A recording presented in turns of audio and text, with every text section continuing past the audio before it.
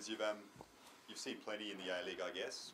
Where does that noise rank in terms of the best you've heard in your time? Derbies are the best. Derbies are the best. It's as simple as that. You look around the world, everyone sitting here is a football lover, and we all grew up on that, whether it be on ABC or SBS or whatever, but we understood what derbies meant around the world, whether it be in South America or Europe. We live for it, and it's important that we teach that to the next generation, next generation, next generation. And I understand we haven't got a footballing culture as such, but games like tonight, epitomises what can be done, if we understand and put the game first, But that's up there. The derbies are always up there, and it's easy for me to sit here and talk this way because we're the winning side. But irrespective, I've been on the losing side last year as well. Derbies are the best, and we don't want to overcomplicate it with new teams coming into the cities. I think they're there, and I was at another Melbourne club last year, and we try to create something, but it's really hard. This is the original, this is the best as far as I'm concerned. What does it say about Milos Ninkovic's character after all that he received during the week and tonight to come up with that moment, that assist for the winning goal? It's exactly why we brought him to the club. Exactly why.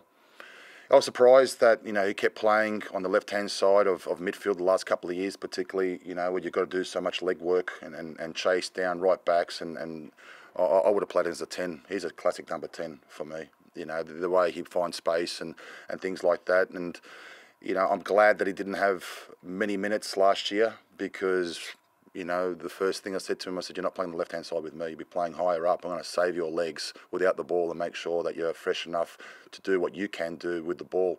It's a little bit different. He hasn't played that position for a number of years, particularly not in this country. But his leadership, he won us the game, I thought, because of the way he started. Every one of his teammates knew what was going on this week. And if he had put his head down and was hiding when the game started, or his touches weren't there, or he wasn't, fighting without the ball, the players would have seen that. But the fact that he did the exact opposite is the reason why we won the game. I thought he was superb, and everybody followed him. That's why he's not just a quality person, a quality player, but that's why we brought him to the club, and that's why he is the leader that he is. What were you thinking after his miss, Rudes? And also, the fact that he followed up 7 minutes later with the assist probably speaks a little bit about his temperament. And his character. Yeah. Yeah, and tonight their character showed. And last week was just a disaster. And we just cannot afford to do that. I was disappointed. I had to look within myself as well and reflect and find out, why we did that, because that's not the culture that we wanted at this club. They're not the behaviours that we wanted, and they made amends tonight, not just because it's a derby, first and foremost about what happened last week, but when you come, to an environment like this, and it was brilliant. Their fans, came out in numbers and made the environment all that much sweeter and better. But yes, he should have scored. It's the first thing he said, when I took him off. But I had to remind him that because of the way he played and because of the way he started, that's why we played as a team the way we did tonight. And you let them. So don't worry about not scoring. I didn't buy you to score, to 10 or 15 goals. I brought you here for other reasons, but to also contribute. And he started every game, and he's playing almost 90 minutes every game. And we had an agreement, that I'm a very open, honest coach, and I speak very, very honestly and openly. And I don't like to lie to my players, and that's all I asked for. And I told him, if we have to have that discussion, if you're not starting 1 week for whatever reason, I'll be letting you know. And that's the kind of relationship that I have with all the players, and especially Milos. The other player you got from Sydney FC in the off-season, Calum Neuenhoff, A, can you believe that they let him go? And B, he seems to just be blossoming week on week. There's a hell of a player there. Yeah, and it was relatively easy. Would you believe? I've always liked Callum. When his name was on the list. When I got to the club and signed a longer term. He was one of the first guys that I wanted, and he wasn't offered anything. We've changed a lot at the football club. I've certainly got a position. I'm very grateful, that I've got the trust with my boss, Paul Lederer, to allow me to create a staff around me, and I guess pillars at the football club where this club needs to go in terms of being one of the best, if not the best, in the competition. So bringing a head of high performance was also important. The club never had that, and always when something's new, people don't really know why. But you look at Cassini Yengi, who's had a checkered or broken last 3 or 4 years. He hasn't missed a beat. He's always up there. Maybe last week it was just a little hammy, but you saw what he did tonight.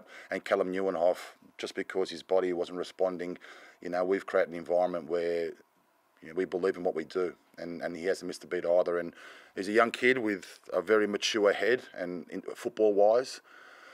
And again, I know he keeps putting the performances in, but he's such a level-headed kid that it's our job to protect him and make sure that, football's first and the noise is external and secondary. But it's not just about, those two. But I understand the question because of the game tonight.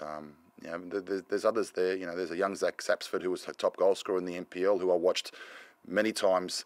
Sat there and watched the NPL games and watched them, and I don't know why he didn't get a chance, even to train with the first team, and he's come on for me as well, and he's another good young kid from that club. And like I said, at the same time we're creating our own NPL institute, so to speak, and I've got a lot of passion for the young kids, and we're going to create that NPL sector or that NPL space where we've put a lot of investment in there, and we're going to make sure that they're the future for our football club as well, because I'm like a lot of people in terms of the recycling. You don't necessarily want to do that. You want to create and produce your own, and we're starting to do that. How valuable is it to have an experienced veteran in Marcelo really lead the defence, and how important is he off the field as well? Incredible. That's why I made him captain. And then he was the reason why he was the last, and I've said this before, part of the puzzle for me. I needed a really strong leader, and he certainly is that. And I said this when I spoke to him, I knew he was going to be the guy for me.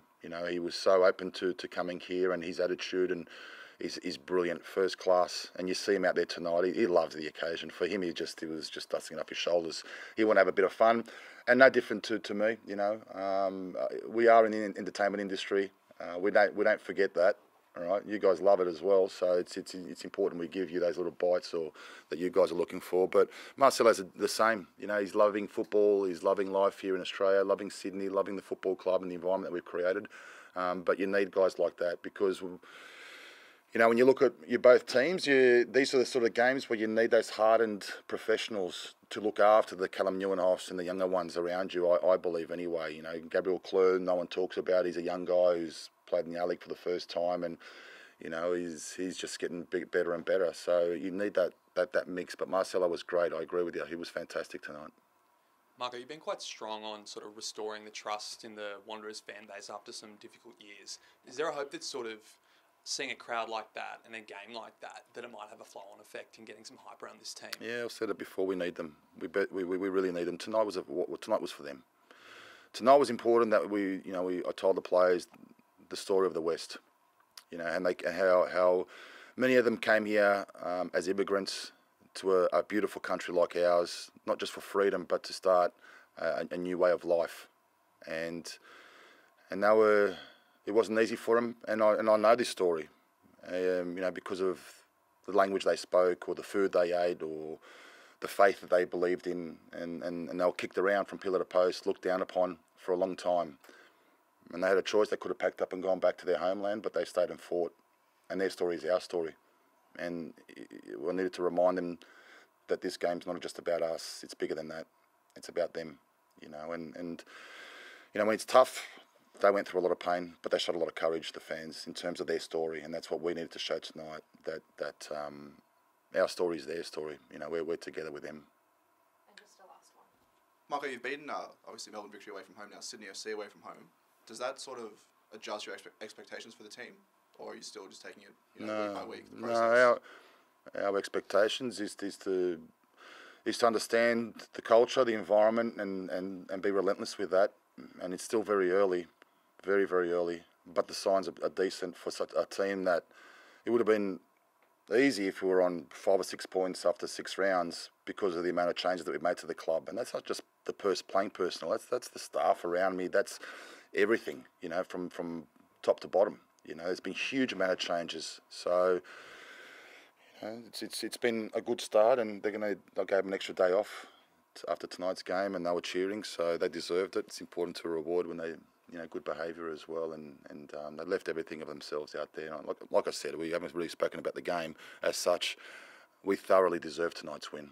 I really believe that. I thought we played some really good football. I start to understand now the kind of football that we want to play, the combinations, playing through lines, and also having a bit of diversity and playing in behind when we have to. A bit of variety is important too, but I was happy with them and really happy with them tonight. Cheers, Marko. Okay, thanks guys.